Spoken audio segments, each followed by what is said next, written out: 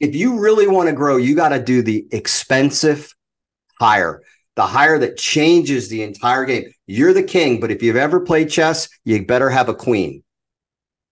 My name's Rudy Moore, host of Living the Red Life podcast, and I'm here to change the way you see your life in your earpiece every single week. If you're ready to start living the red life, ditch the blue pill, take the red pill, join me in Wonderland and change your life. Guys, welcome back to another episode of Living the Red Life. We've got a special session today. We're going to dive into the world of business, all of our experience. I've got Sean here. He has a very, very popular podcast you've probably heard of. I've just been on it, The 10-Minute Entrepreneur. Welcome, buddy. Good to have you on the show. Great to be on the show, Rudy. So I would love to kick off. I know we were speaking about it, but we've been doing this a long time, you even longer than myself. Do you want to just give the audience a couple of minutes of your story and how you ended up building all the great things that we were talking about? Yeah, I was, I had my dream job in my early 20s. And at that time, I was naive enough to think that, I would get a job and just work my way to the top. Same way I would view if I was in the military. I joined, eventually be a general, but lost that dream job. There was a change in leadership in my mid-20s and out of the blue, lost it. And then I realized then I never wanted to work for anybody again.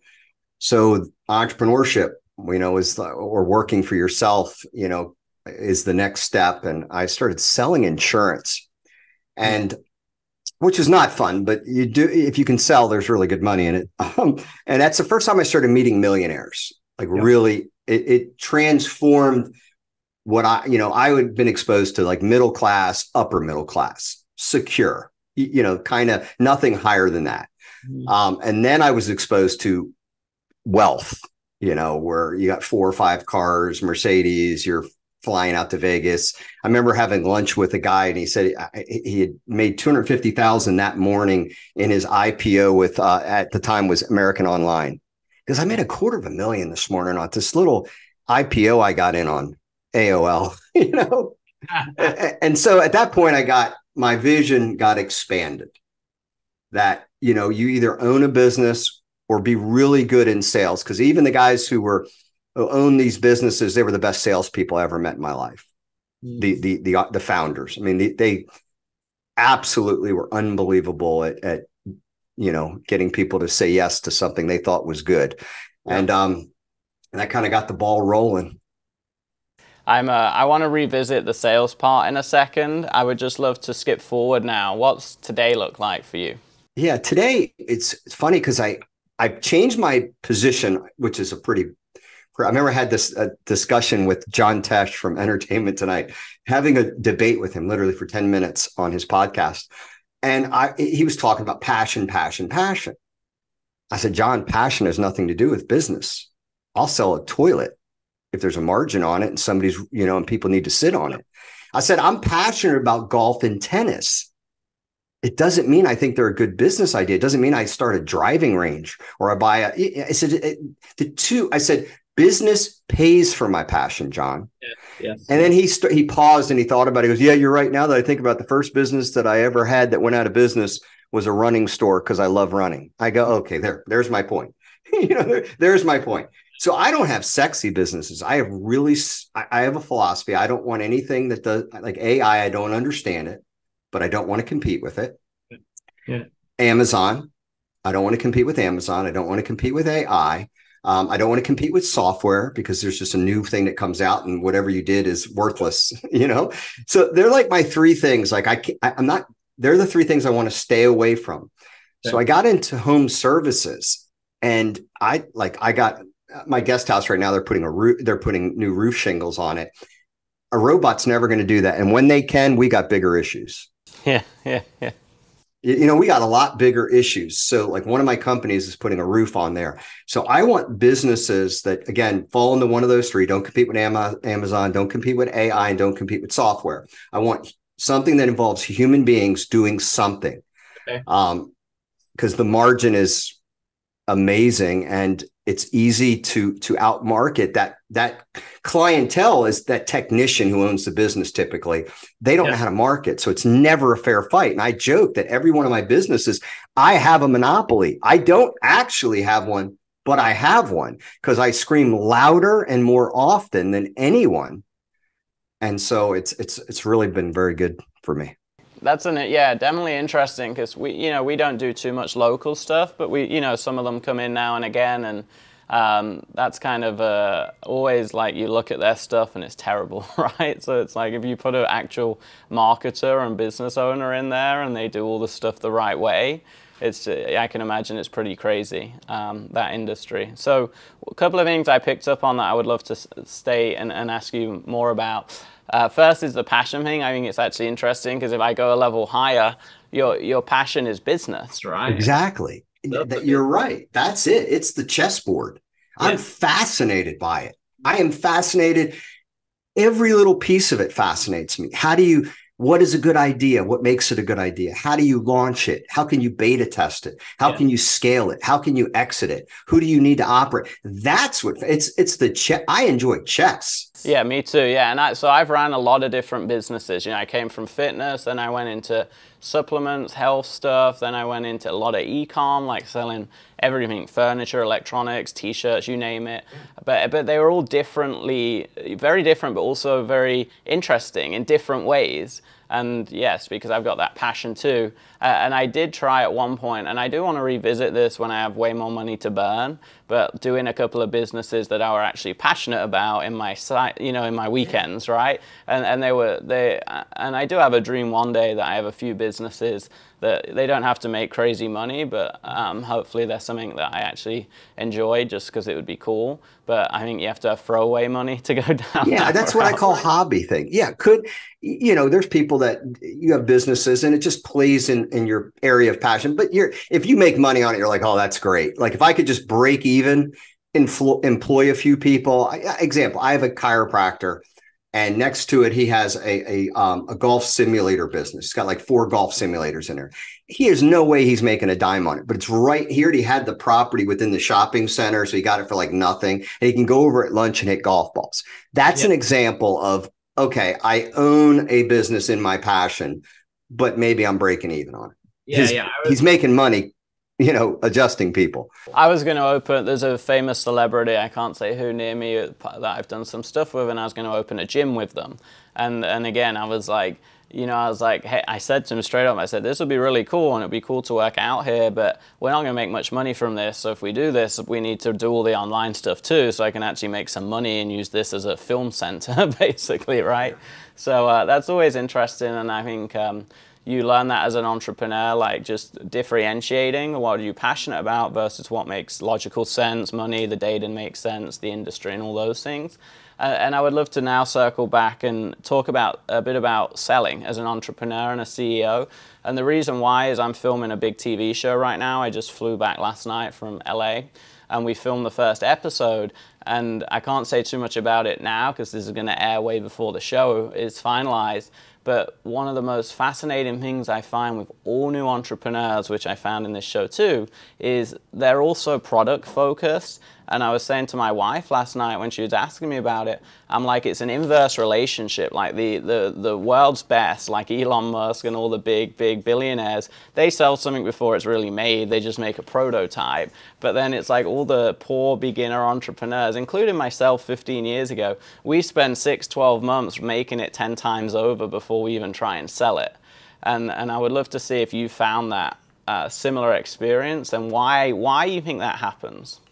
Number one is that the ignorance, and this is when you learn the game like you and I at this point, because we do it in complete reverse now. In the beginning, you believe you create a product. You're confident that you have no data. Somebody's going to buy it and it's going to do well. It's just this, I'm going to, make this pen. And I think this pen is better because it lasts longer. It never runs out, whatever the case may be. Now, we never thought to go ask people that work in an office if it fits really good in their hand. Is it too heavy because it's got too much ink in it? The point is we never really got the true data on it, or whether anybody even cared or wanted, or whether they'd spend an extra 50 cents on a pen like that. We know now to beta test everything I tell anybody, I just started another company. I beta tested it at the most basic level humanly possible. Mm-hmm. I mailed her to 5,000 homes. It fit the demographics that we wanted. I bought a local phone number. I had all the phone number, everything getting forwarded to my main office. And basically, if it took off, I would, field the team within 10 days and just tell people we had such an incredible response. We're a touch behind right now, but blah, blah, blah, blah, blah. Yeah. The ignorant Sean 25 years ago would have had an office, vans lettered, somebody sitting in there waiting to answer the phone, and it's crickets, and I got to close the whole thing up because nobody's interested. Yeah, when this show airs next summer, I'll try and remember to send you the episode, because you'll probably see me go in there and break a few hearts when I tell them stop making any more crap, just start selling, because and I see the same in my mastermind, in my coaching programs. These people take months and months, or even years sometimes, like developing, redeveloping, adding more products, versus on selling. And it's just fascinating how, and then me and you operate like that, right? It's like, hey, let's throw up a lander, and just, when they buy or when they opt in or whatever, it redirects to thank you, coming soon, or whatever it is. Exactly. We had such an overwhelming response. We're 30 days behind, but we're going to mail you this free gift with it, and then we find, we were smart enough to have a manufacturer lined up who we know can do it because they made like one for us. We're smart enough to have that, but we're not past that. Yes. So that's one lesson. I love that as a first lesson for people today. What would you say is a second business lesson like that people can take away from today that you've learned over all your years in business? I like margins. Okay. There's very few things that you can sell that have really super small margins that you can get really wealthy on. I saw an interview with Jeff Bezos in like 1999, and he's like 8 years into Amazon, they still hadn't made a dime. That is the outlier of outliers of outliers of outliers. Okay. Realistically, you've got to make money in a typical business. Understand, 68% of businesses are small businesses. Okay. Under 20 employees. I mean, I'd say the typical 20, I think 98% are actually small businesses under the definition of 500. But with that said, you've got to have money to hire good people. You got to have cash reserves. What's the first thing every small business does? They stop marketing, and it's all because of cash. They've created something that has become, that they sell for so cheap.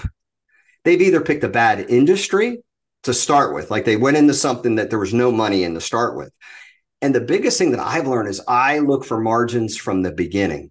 Like, where can I get the biggest spread? Would be the example within home services. Okay. You can have a landscaping company, very little margin, very, very little margin, how much to get to mow a grass. Okay. Example. And a lot of equipment. Okay. You can have a house cleaning company. Again, very little margin, million house cleaners. You're all going to be fighting over who's $5 a week cheaper. Or you can get into building custom tile bathrooms. Okay. Massive difference. You know what I mean? Massive difference between the two. We offer designers to help you do your remodels. We offer engineers when you do addition. In other words, find something that has that in the scope of that, the highest end of a specialty, and margin. In anything you do, margin is king. To me, it's... Yeah. I think because, and I saw this in the show and even in my members, because I think what happens when you start is you go, oh, well, if I make 50% on this product, that's amazing. I'm like, yeah, but you forget every expense that you need as a business. Ad spend might be, 25, 30% of that right out the gate. And you got employees, legal, HR, refunds, returns, like everything, right? And it's like, and then we look at these business models, we do it a lot. Even with celebrities, I'm like, this is the first thing I tell them. I'm like, hey, you're selling t-shirts, you better have at least 75, 80%.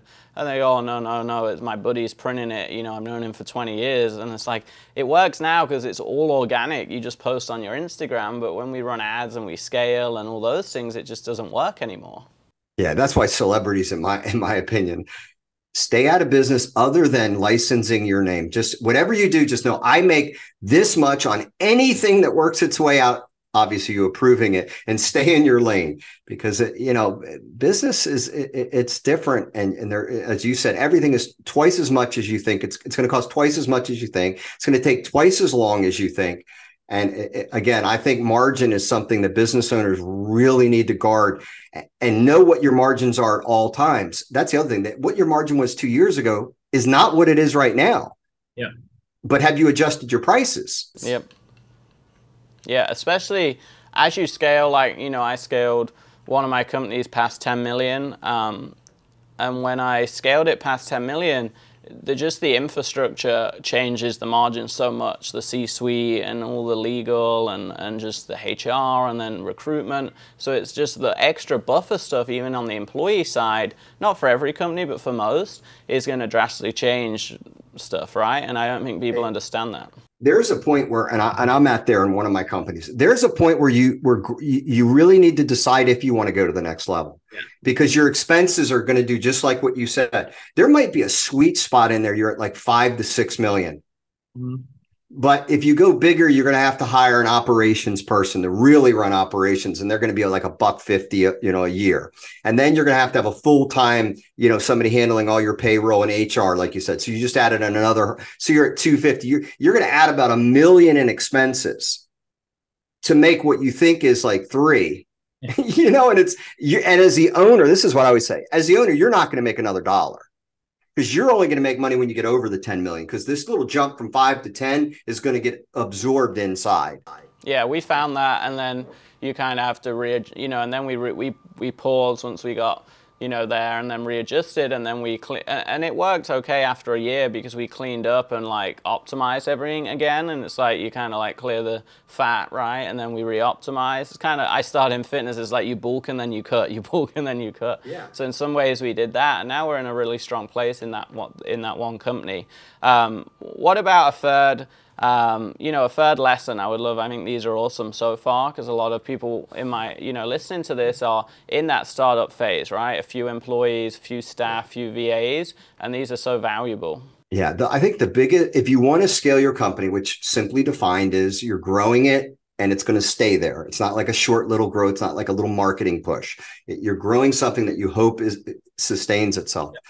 There's nothing more you can do, in my opinion, than making the critical hire. If you look at, Microsoft, Bill Gates hired, I forget, Steve Ballmer as his assistant. At the time, 1980, coming out of Stanford, $50,000 a year. $50,000 a year in 1980. That's serious money. Okay. You got to remember, we look at like Steve Jobs, and, we look now at, at Apple, now at Tim Cook, employee. You got to make that critical hire. Sharon Sandberg with Facebook. If you really want to grow, you got to do the expensive hire, the hire that changes the entire game. You're the king, but if you've ever played chess, you better have a queen. So yeah, you need to, if you want to protect yourself, you've got to have other pieces around you. And what you typically do as a small business owner, you have all these frontline pawns. Yeah. They're all making this amount of money. And the only way to win the game is to have your bishops, your rooks, you better bring in a whole different, and they cost a whole lot more. And I think that's probably the biggest mistake business owners make, is they don't spend the money and or hire that employee that's so good that when you show up every day, because I have them at my place, I'm shocked they're there. I'm still thanking, like every 6 months. I mean, you stop by and you say, man, I'm just so grateful you spent the last 13 years, chasing this vision with me. Yeah, it's funny because I mean, I actually, it's weird you say this, because I had this thought this morning about 2 hours ago before filming this, about the first time I found that person. And I was probably 26 at the time. It was like the first big sort of like C-suite level hire, right? They weren't really C-suite because I was smaller then, but they were almost like a business partner in some ways. And it was a big game changer. And then one thing we found as we grew over 100 employees is we weren't hiring those A players fast enough versus the normal people we were hiring. And then we kind of became disjointed in leadership versus like bodies, right, and doers. And it's always a balance, because they're so hard to find, those people. But it's so important, and I think for businesses, when you find that person, it's like finding your husband or wife. Hey, now I have a partner to go on this mission with, right? Absolutely. And I'll be in my conference room with my partners, and I'll say to them, I don't have to be, nor do I want to be, the smartest person in this room today. Like, I am open to an idea better than the ones that I'm getting ready to throw out here.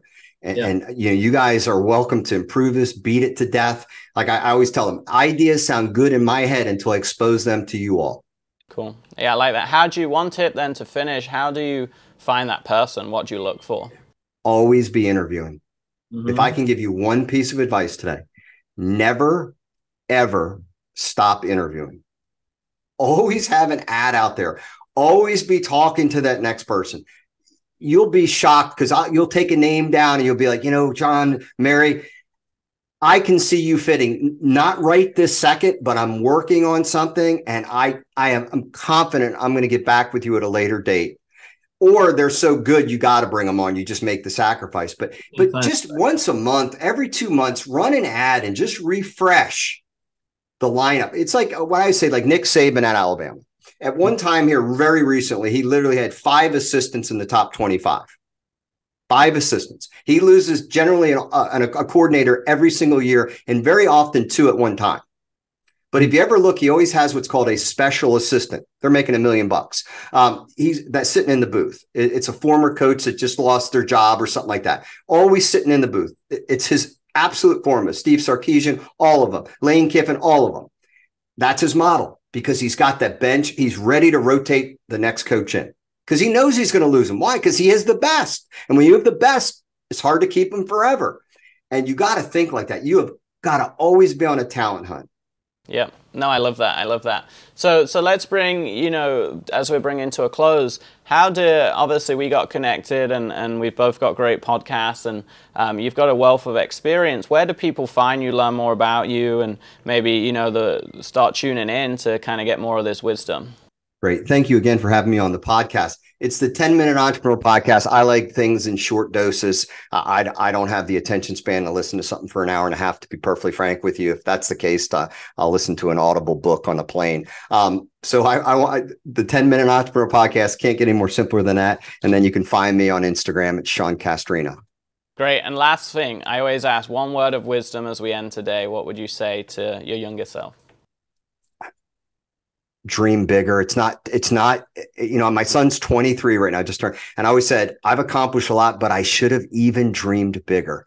Amen. I believe in that too. Yeah. I say you're limited by your perception of reality. So yeah, I neat things, but I think I hate, giving Grant Cardone credit for 10X, but it's very possible I could have 10X'd even what I've done. Well, it's never too late also. That's the beauty of the world we live in. Thanks, buddy. It's great to see you. Thanks for coming on. Guys, go listen to that podcast too. A lot of wisdom, and you will see the man in red himself on there as well. I will see you soon, buddy. Take care. Thank you.